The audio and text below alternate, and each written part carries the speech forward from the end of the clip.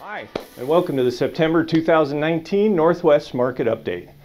If you've been watching my videos each month, what we're seeing right now should not be a surprise to you. So here's what's up. People are moving out of Seattle.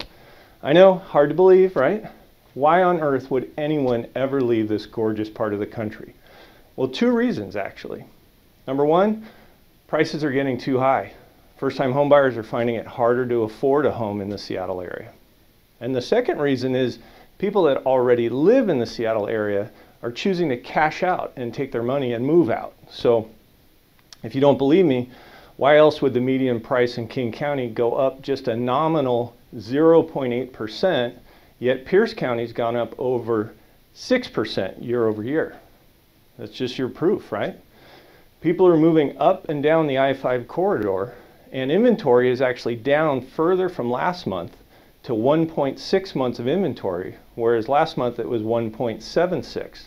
And it's because active listings are down over 10% over most of the state.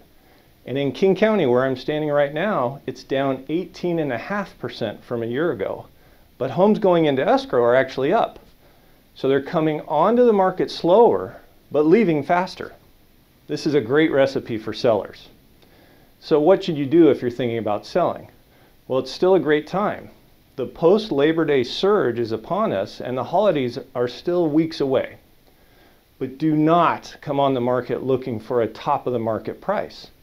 It's still true that buyers expect to get a good deal. And if it's not, it had better be pristine and move-in ready. And sadly, many of the listings I've seen on the market are neither of those things. So if you're worried about how your home will be received, contact me for a no-cost or obligation analysis of what to do and what not to do to get your home ready for sale.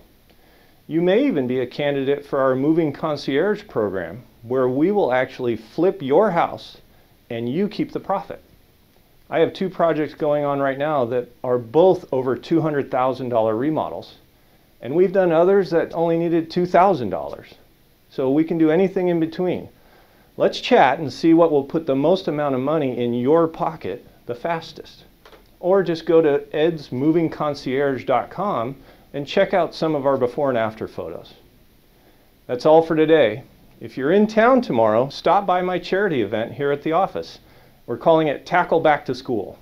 I'll buy you a beer and a hot dog and you can see how much money and school supplies that we will be donating to HopeLink. I'd love to hear your questions and opinions. Comment, like, and forward below, or just ask me a question. You can do that here, or you can go to my website, realestateanswers.guru. You can also find me on social media on Twitter at @EdLaineAgent or on Instagram at Mr. Ed Laine. This is Ed Laine wishing you a great day.